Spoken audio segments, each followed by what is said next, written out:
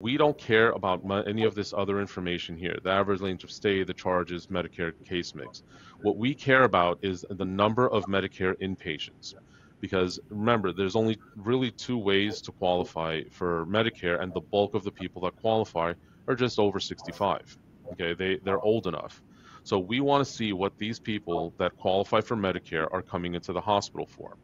So in this particular hospital, we are seeing that they have a lot of utilization in cardiovascular issues. We have cardiology, we have cardiovascular surgery, vascular surgery. So this tells us that we have people that are coming into the hospital with common heart problems. Okay, maybe AFib, maybe congestive heart failure, things of that nature. The other thing that we're going to take a look at, we don't really care about general medicine too much. I mean, we do and we don't. There's not a lot of information that this gives us, but we do care about taking a look at how many people are in there for orthopedics.